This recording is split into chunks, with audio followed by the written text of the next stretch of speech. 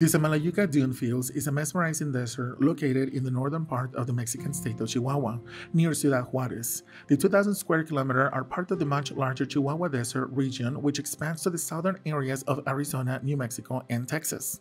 The dune fields are formed by the wind from the northwest dropping sand particles in the lee of the Samalayuca Mountains.